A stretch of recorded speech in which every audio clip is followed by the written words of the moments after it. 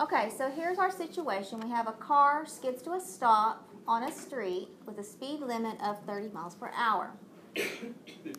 They go out, the detectives, the officers go out and they measure the skid marks and they find that they measured 35 feet. All right, so what's our information that we need? We need the speed limit.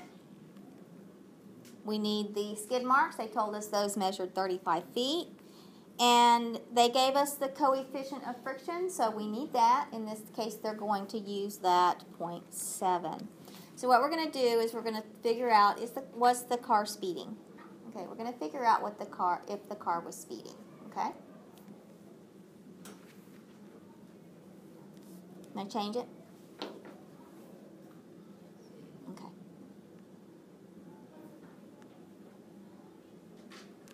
So here's what we're going to do. The speed limit on the road was 30 miles an hour, right? So what we're going to do is we're going to figure out if a car was going 30 miles per hour, what would be the length of that skid mark, okay? So we're going to figure out, going that speed limit of 30, what the skid mark length would be. So we're going to take our formula and we're going to sub in, okay? So for our speed, the posted speed was 30, so we're going to put that in for our S. The coefficient of friction, they told us, was 0.7, and times our length of the skid mark. So now, what's 30 times 0.7? What's 3 times 7? 21. So 30 times 0.7 would be, no, 21. There should be 21, yeah. Okay, so let's kind of clean it up. So underneath our radical, we have 21D. All right, we have a little bit of a problem. We want to solve for D, but he is inside or under that radical. We cannot get to him. But we can maneuver this. How can we fix this for her? They gave us the length of his. They gave us the length of the driver's skid marks. We're figuring out what the length of the skid marks should be if you're going the actual speed limit. Okay. We can approach this a couple of different ways. We'll look at both ways. So how are we going to get to that D? What did you say, Joseph? No, because what we're doing is we are using the speed limit of 30, and we're trying to find the length of the skid mark by solving it this way. We're going to solve for D. How can we get to the D? Square it, right? Because square roots and squares are inverses of each other, right? So we're going to come over here and square it because we have to get rid of the radical. The only way you're going to get rid of that radical is to cancel it out by taking its inverse. So we do the same to the other side. No, 9,000? How about 900? 30 times 30. Yeah, okay. I'm sorry, I'm just old. That's okay. So 30 squared is 900. Thank you. Now this is nice. This is why we do it, right? The square, I don't know what I did. The square cancels out the root. So now we just have 21D. Now, can we solve for the D? Yes. So figure that out. What is the length of that skid mark going to be?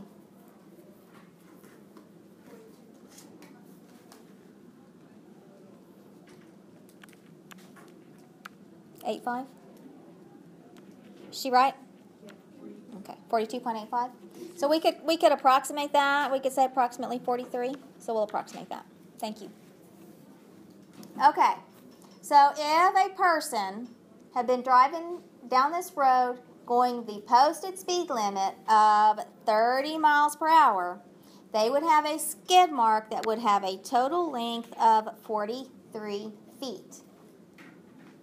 Our driver had a skid mark length of what? 35. So our driver had a length of 35 feet. So was he telling the truth? Was he not speeding? Or was he? No, he was not speeding, was he? He was not speeding.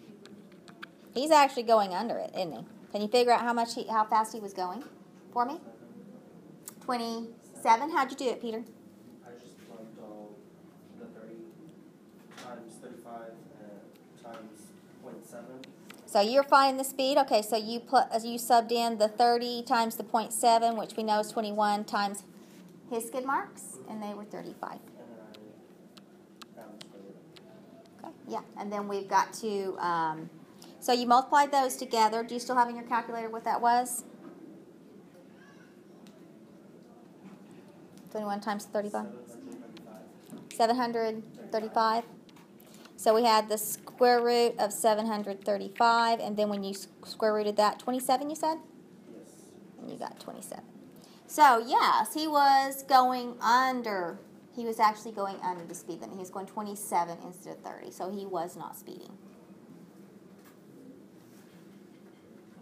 Questions on that? 2 ways to approach that, right? Yeah, there were 2 ways to approach that. Right? Let's pause. So was he speeding? Yes, he was speeding. You could have approached this 2 ways. You had his skid marks, right? So you could have done one of 2 things. You could have found that speed by doing what? You could have found the speed by just subbing that in to the 30 times the 0.7 times his 120. Could have done it that way. Those of you that did that, what'd you get? You got that it was 50. He was going around 50, a little bit above. Stop. Okay, or you would have started off with finding out what the skid mark length should have been, right? And so you would have done it that way. So you done 30 times the 0.7 times your D, and you got that D. In this case, what would the skid mark, those of you that did it this way, what was the length of the skid mark? 96. In this case, your skid mark was 96. So in this case, if his skid mark, if going 45 miles per hour, your skid mark was 96, his was actually 120. Yeah, was he speeding? Yes, yes. So 2 ways to approach that problem. Any questions on that?